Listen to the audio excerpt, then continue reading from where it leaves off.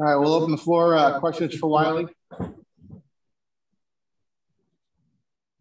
Hey, Wiley. Of course, highs and lows. Can you kind of walk me through first that touchdown pass that you had to August Pete? That seemed to be at the point where everything seemed to be clicking.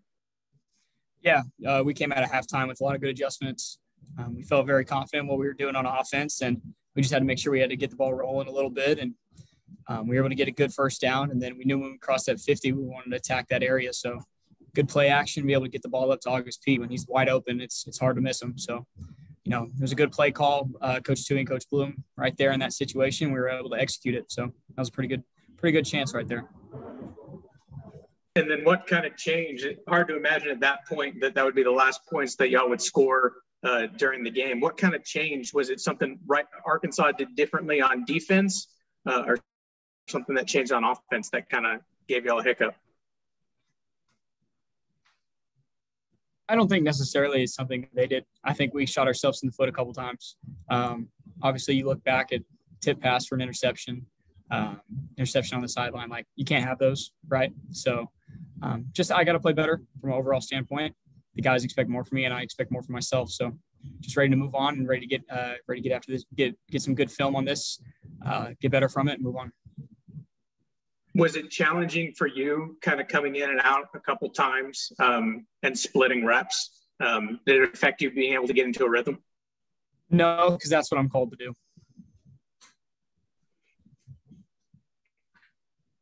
And then what was it like? I know you lost Rosner earlier in the game. Pete came up with a couple big plays, had a couple guys on the line going in and out. By the time you were getting to the end of the game, was there a feeling like y'all were running out of gas, or what was the kind of mindset on the sideline?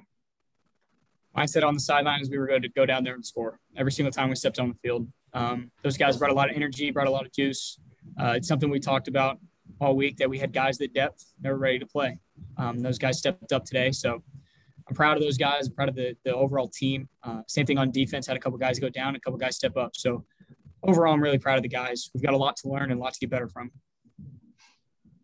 And, like you mentioned, just one game. You mentioned, obviously, you want to play better. You'd said that. But what kind are you going to take away from this experience and the totality of this game? We can play with anybody. When we execute and we play physical and we play tough, we can play with anybody.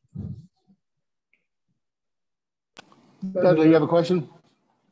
Yes. Can you talk a little bit about, did Arkansas do anything different in the second half defensively? And also Catalan had, a couple interceptions. What did you see out of him? He's a good player. We knew that coming in. One's going to fly around on the field. But overall, we've got to be able to execute. Just a couple miscommunications on certain points. And I got to find where one is on the field. And so no worries, and we'll get better from it. So.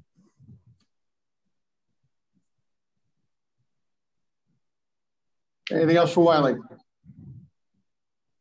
Thanks, Wiley. Thanks, guys.